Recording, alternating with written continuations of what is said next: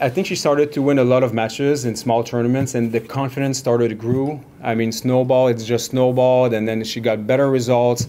Try to get her to believe that there was no limit to what she could do. Toronto was a bit scary for her, play Serena, because Toronto is Toronto, and that's her hometown, and that's, after the Grand Slam she's mentioned, is the biggest tournament.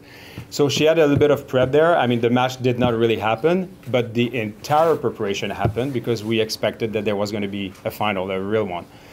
So I think this was helpful, and even those 4 games she played, even if Serena was out of form, she was injured, I think she got to have a little bit of a vision of what it's like to be on the court with Serena and play her, even for 15 minutes. We use that.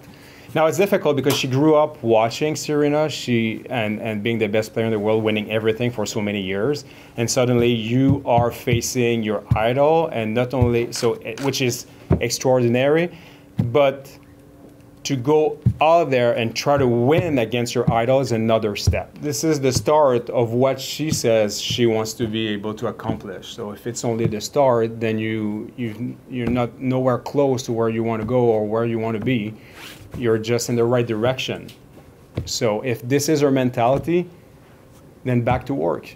Back to work, and yes, be wise with your selection. You're gonna get a lot of requests. Be wise with your selection. But the main focus needs to be what you've been doing, and it's work, but it's your passion as well. So I would say back to work and back to your passion.